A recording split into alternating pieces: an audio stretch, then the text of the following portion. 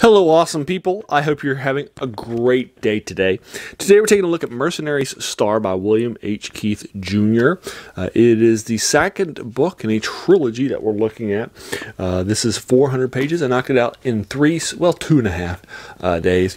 I was finishing the first book in this book, The Decision at Thunder Rift, and I knocked out 80 pages while I was waiting for a shuttle to take me from Frostburg to home here in Catonsville while I was interviewing for a job at Frostburg State University. And I finished it while I was waiting for the shuttle that day, about 80 pages that morning.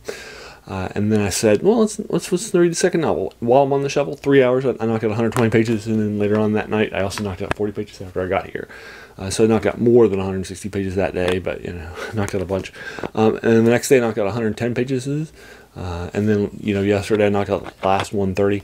And then I knocked it out pretty quickly. I've been blowing through the first two books in the Battletech series. They're definitely very gripping. And so forth. So this is the second book. This is early publication early on in the Battletech series for you in the novel series. Now, I read this stuff when I started reading the Battletech novels when I was in 10th grade in high school. When I started playing the war game, then I said, let's read some of these novels that are, you know, right here in the same bookstore that the war games, Walden Books at my local mall. So I said, let's go in Salem, West Virginia. So I said, let's go ahead and pick up some of these things and start reading them and seeing if I enjoyed them. And so I continued to buy Battletech books as they were published, and I also went back and reread all the old ones, about 10 or 15 of them that had already been published, and about that rate of about once a month.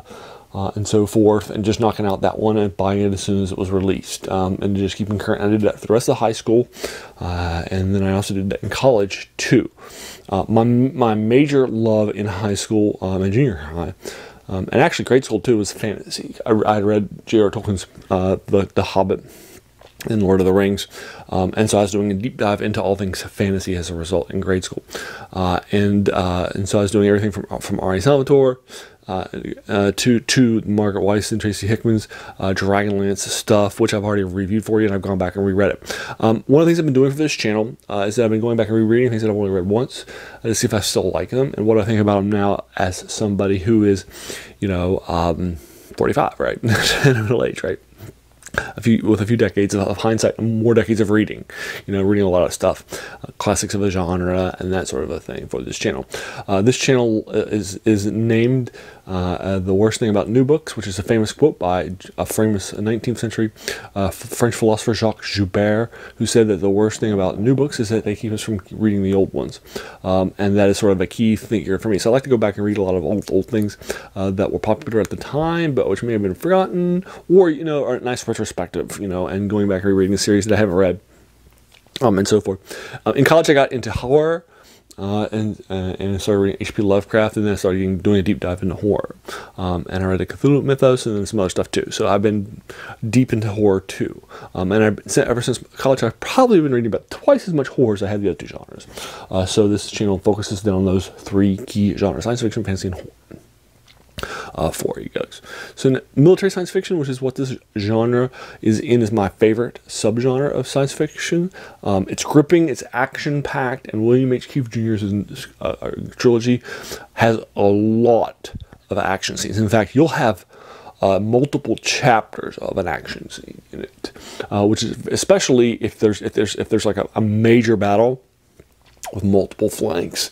You may have just one chapter telling like one of those flanks, right? Or one chapter has an initial victory by your primary characters, and then all of a sudden something happens to change that victory. Like he sees like a big giant mech that's coming down the street towards him, and he can't flee or something like that. He's like, uh-oh, and then end of the chapter. Then the next chapter will begin, right? And so forth. You know, so these battles have multiple chapters to them. So if you like your combat, then the military science fiction genre generally, and this series specifically, is going to have you happy. Now, this is 400 novels long, 400 pages long. The first book in this trilogy, which I've already reviewed for you, Decision at Thunder Rift, was one of the first books that was published in the Battletech series. And so it's set before some of the key events that are going to happen, like the Succession War, and then the Klan invasion. So if you're familiar with the Battletech universe from video games or role-playing games, or the war game, or some other stuff like that, then that's what's happening. This is earlier than the sort of key events that are taking place in this sort of thing. So basically, for those people who might not be familiar with BattleTech, the key sort of concept of this is it's set in the 31st century with advanced technology militarily for a while. And there are these, we have advanced out there, we have settled and colonized thousands of systems. And we have never met intelligent life. We are the only intelligent life out there. So all the wars, all the battles, all the issues have never been addressed, and we're taking our issues with us into the future. And so we're fighting with mechs, we're fighting with tanks, we're fighting with soldiers on the battlefield with anti-tank weapons and anti-mech weaponry and so forth. So, and then there's also aerospace fighters that can fly around in space, and then also in the atmosphere, conventional fighters, helicopters of attack nature, and so forth. And so a lot of these battles are taking place, but the battle mechs are the king of the battlefield, and so forth. So there was a big giant progressive, happy thing that everybody loved called the Star League. And for about 300 years, there was this golden age of humanity. And then there was this civil war that happened after Ameris took over, called the Ameris coup.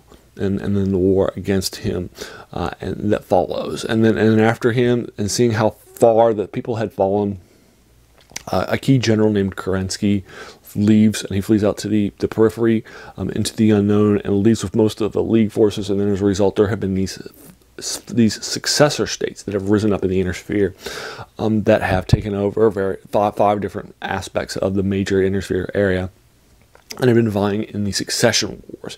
And the first two succession wars were nasty. They would take out, they used a lot of nukes and weapons of mass destruction, and they destroyed key facilities like water treatment plants and so forth, satellites around a colony in a place like Bryant, which had satellites around it, which kept the weathers so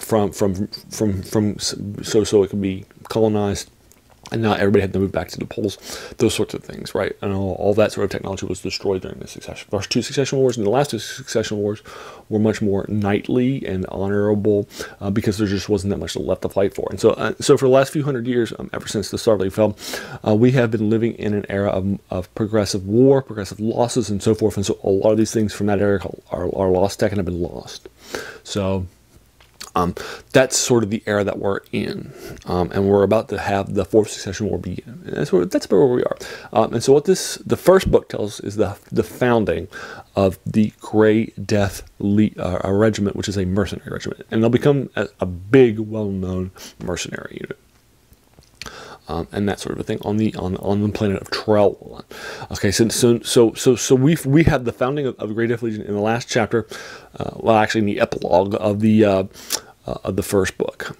Now our key character is Grayson Death Carlisle, and he is the leader of the formation. He's the guy who founds it. He is the son of a previous company of mechs called Carlisle's Commanders that served the Lyrian Commonwealth, one of the 5 successor states. Their planet is attacked by initially bandits, and then another group will come in afterwards. In the first book, he'll fight them off with just forces that he recruits after his unit is destroyed in the first few chapters, and in an ambush, and then they will. He will take some of the people that he recruited on Trail 1 with him, and then so this book will begin on Mercenary Star, which is where the chapter, or rather the novel comes from, in the first few chapters. And now he's arrived there. He's going to be recruiting people. His jump ship people are recruiting people too. They recruit some aerospace fighters, that sort of a thing. More mechs, more people, and then he takes his first contract. And so now Mercenary Star, this 400-page novel, then is the story of what he's going to do next after the first 50 pages or so. Now they're going to arrive. And then for the next 50 pages, they have to go through a blockade. And then for the last 300 pages or so is the actual proper novel itself, his first mission. Now his first mission is a cadre mission, which is to train people. And there is a rebellion going on. About 10 years ago, the Draconis Combine, another successor state that's next to the Lyrian Commonwealth, captured a planet called Verthandi. So that's where we're going to be set for this novel, on Verthandi. And this is a world that used to be very peaceful, rarely turned to war, civil war, those sorts of things. And then 10 years ago, the Draconis Combine took it over and brought it in. And so now they have been particularly nasty against these folks. And so there's been a big, giant rebellion and revolt going on. So these rebellion people are going to be trained in anti-mech tactics by the Great Death Legion, how to fight tanks, and so forth. So he brings his unit onto this first to train these people, and so forth. And the initial battle is for him to not get involved in combat. He's going to be mainly the people who train. And this will actually make sense because that's what he did on Trail 1, right? On Trail 1, he was the only person left from his region, from his units, Carlisle's commandos, his dad's unit. After they left, they were destroyed, and a couple of people, and some people who left in their dropship and fled up to the jump point, and then jumped out of the system. So that's basically what's happening in this novel. So it does make sense for them to hire him in this first mission. Also, again, you would see, you're typically going to have a smaller unit for your first unit, right? For somebody like this, right? A typical unit that's got a better rating, and better reputation, and so forth, probably isn't going to take, guerrilla training, cadre work that you had to go through, blockade to get to the planet, right? They're probably not going to take that, right? This was definitely a desperation move, and so forth. And so we're going to follow along. Now, this novel is about 70 pages, 80 pages longer than the previous novel. It does have sequelitis, which is my phrase for referring to when a novel has gone too far, the sequels to a novel. For example, Isaac Asimov's Foundation series is another example. The first couple of novels are actually very short and very tight and have multiple stories in them, right? But then the last novels get bigger and bigger and bigger as the series goes along.